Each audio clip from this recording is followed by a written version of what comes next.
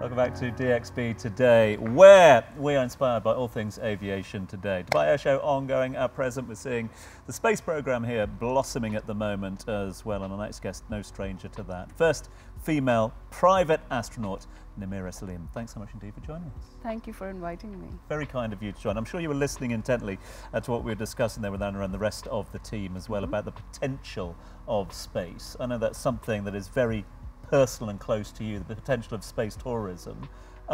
What is the potential in your mind? Well, I think space tourism brings the dream of going to space to the common man. It makes it commercially viable and accessible to all markets or all segments, including, you know, the educational, governments, you name it. Like, everybody has access to space during the commercialization of space, which is the new space age that we are living in. And I mean, if you were to give it a time frame, there are those that are lucky enough to get onto one of those flights at the moment to see space for the first opportunity. How long are we talking about before it becomes a lot more common? I think it would take maybe a couple of decades, and maybe Anna is better positioned to answer that question. At least a couple of decades, I would Namira's say. like, I'm the adventurer, man. Let's talk about, because we're the supplier. Yeah. I think it's what we're seeing is a flight cadence. So let's look at the flight cadence. So Virgin Galactic are flying monthly. Blue Origin will be flying monthly. So, and the idea is that they'll ramp up in terms of building more spacecraft. And others will join the market. And others as well. will join the market. And we see companies like Space Perspective and Worldview that have high altitude balloons, so not rockets as such, but they still have a space journey that people can experience at a far lower cost as well. Now, Namira, I want to talk about you because you just came back from space. Yes. First of all, I have so many questions for you. Sure. The first thing I want to ask you about is, well, you have a lot of firsts. So can we go through your firsts? Because you have accomplished some, you know, in the last 10 years, what people hope to accomplish in one lifetime. Talk us through it. Your first, some of your first. Well, it's kind of embarrassing, but yes, I was the first woman from here to go to the North and South Poles in 2007 and 2008, and then I skydived as the first woman from here in 2008 also. And I signed up for my space flight in 2006. I was the first person in this country to sign up for a commercial space flight and buy a ticket. And I waited 17 years almost to go to space. So it was a long journey, but a very rewarding journey because I learned a lot in the process. I mean, the training and actually going on the journey itself, was it everything you expected, and would you do it again? I would definitely do it again, and I'm looking forward to doing it with other companies, like, for example, Blue Origin, maybe. Yes, well, the training was not as hard as the first training, I would say, but the actual experience in the space shuttle was, I mean, in the spaceship was harder, because we went through 3.5 Gs on the way up and on the way down. And on the way back, it was also like a bit of nausea in addition to the pressures. So I felt that, you know, my face was actually going to pull down all the way to my feet because I had 3.5 Gs going from up to down. So that was pretty hard on the body, more than what we had experienced in our training. Incredible. Now, Namira, you're actually an advocate for peace through space. Tell us a little bit more about your nonprofit.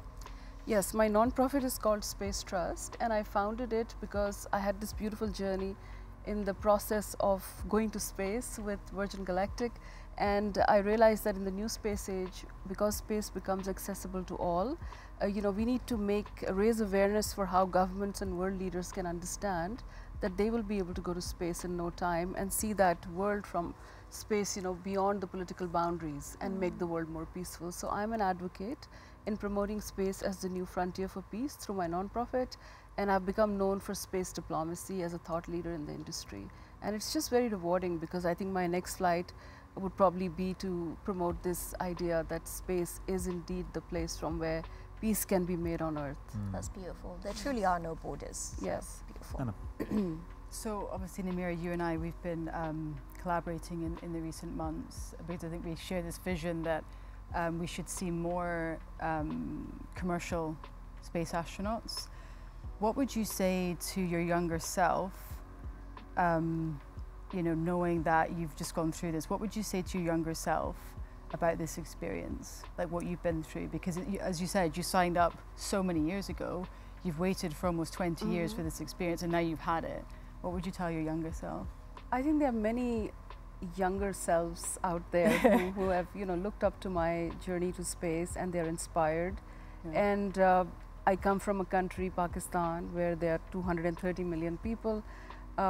My journey has inspired them, and I would tell my younger self or anybody who dreams of going to space that, you know, any dream is accomplishable if you believe in it, if you stick to it, if you're patient, if you're focused.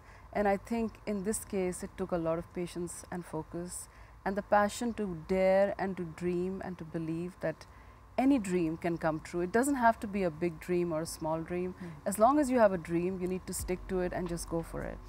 Well, you're obviously an achiever, Namira, because we spoke about the poles, the skydiving, now of course the commercial move into space, and a jewellery line as well. Yes, I mean, do you ever rest or not? I do, but during the day I'm a stargazer, so I work at night. That's really bad, but that's how I live. When does the jewellery line come out? In a couple of months. It's inspired by the night sky, by the constellations, and I did wear my Polestar brooch to space because the mission patch actually showed the pole star and me as a little girl pointing to the North Pole and the pole star, because that's what my father showed me when I was a little girl. And that's how I got hooked on to the stars, and the tribute I paid during my space flight was to my late father. So Amazing. yes. Amazing. So what's the next big goal, just before we let you go? Another space flight. Do it!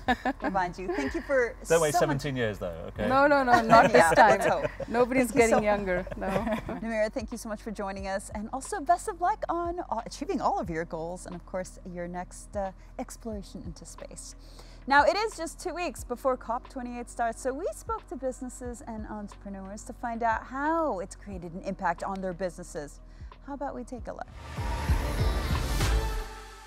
Hi, my name is Kate Hardcastle and I work in the UK, the UAE and the USA as a consumer insight specialist. What does that mean? I'm helping the brands you know and love to be better in terms of how they provide service and products to you around the world. I've done it for over 20 years and I also broadcast on the topic on many international channels. Secure My Scholarships is an edtech platform that connects students with scholarships and fee waivers at universities in Dubai and around the world. I've worked with Green Energy Solutions and Sustainability as CEO and leader of that company for the past 12 years. Holistified is the UAE's first dedicated booking platform and marketplace for wellness. So we're here to help you find your wellness in the UAE.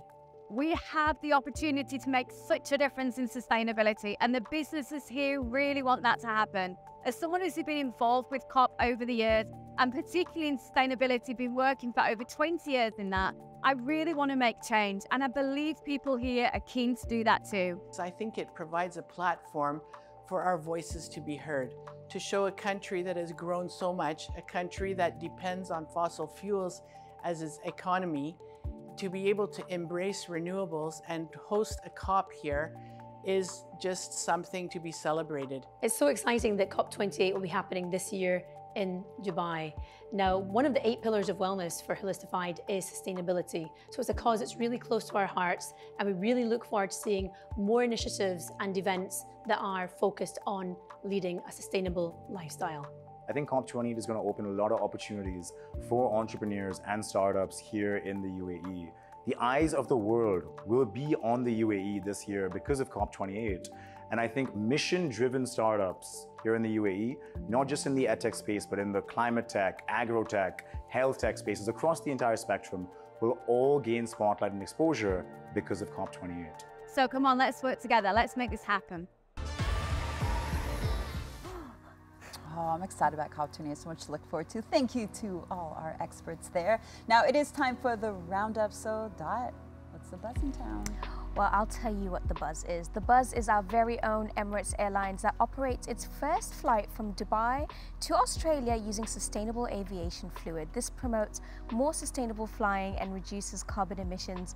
And I just think it's incredible that they've actually managed to do this for such a long journey and such a long haul flight. What do you think about this? Yeah, I mean, also in rocketry, we're seeing the use or the uptake of sustainable rocket fuels.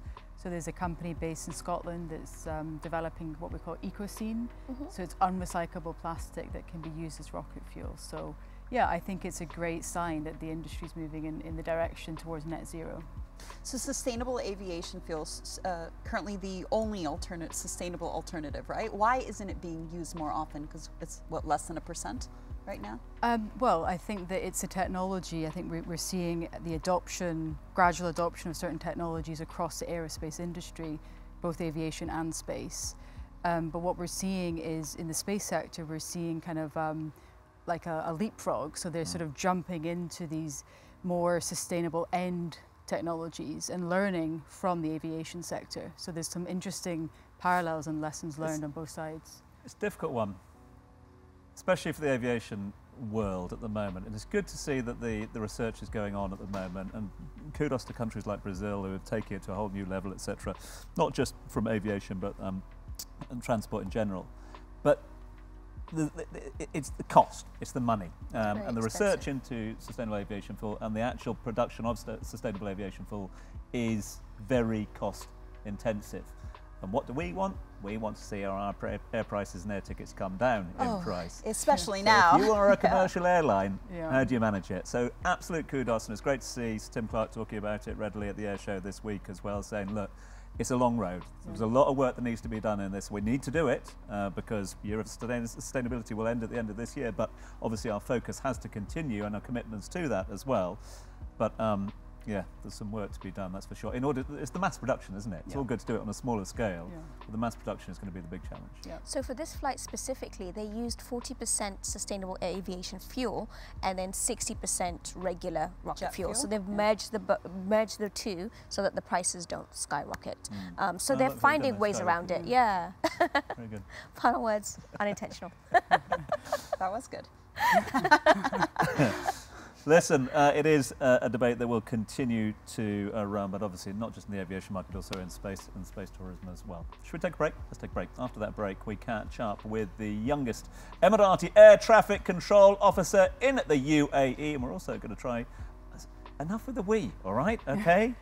One of us is going to try a workout with the team from Crank. The bikes are in the studio at the moment, so don't go anywhere.